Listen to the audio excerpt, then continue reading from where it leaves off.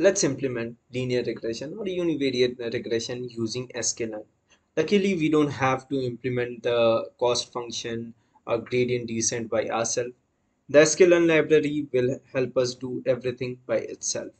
We just need to call out our linear regression model and fit our model into our data. Let's look into an ecosystem of that, and then let's start implement it in Jupyter Notebook. The first phase of it is train test split. We have already seen this in feature engineering or mostly in the terminologies part. What we do is we take our data set and break it out in a train test split, that is in the ratio of 1:3. Over here we have, so we have this data set. Let's have a quick look into this. We have this data set. This might be our training set.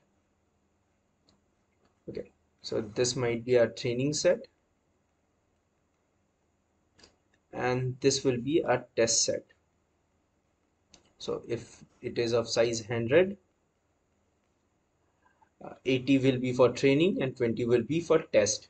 We will train our model from 80 points. That is, from 80 points we will get the straight line, and from the rest 20 points we will just compare our model, how good our model is and how good it is able to predict results out. So that is how we do train test split. We can always set out the size. Over here it's 1/3. You can also mention 0.5 if you want to have a 50-50 ratio splitting the data set. Now the next part and the most important part is fitting the regression on the training set. The second step is to fit our model to the training set. To do so, we will be importing the linear regression model. So we start from this line.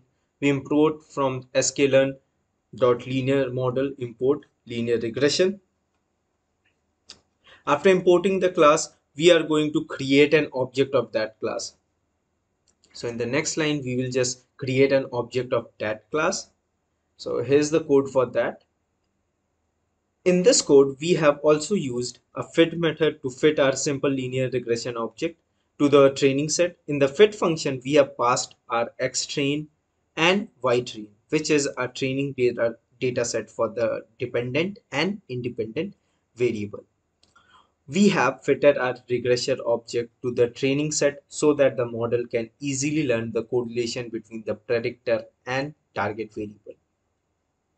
So after we have called out the linear regression, we are creating an object of that class and we are just fitting our data of that. After that, the final steps that we are needed to do is get out predictions from it. What fit does it? It just fits our model from our training data. So no need to think about cost function or gradient descent. Just calling out regressor.fit will help us do that. Last step is just prediction. We use the predict method. We will be using the predict method. If you want to predict for x test, whatever data we have for x test, we can just write regressor.predict x test, and for training data we can just pass out x train. That's it for using the sklearn library for linear regression. We follow the same steps for each and every other algorithm. So this is the first and last time we are going to have actually a theoretical aspect of implementing it. Let's jump into Jupyter Notebook and look into our problem statement and implement everything whatever we have learned.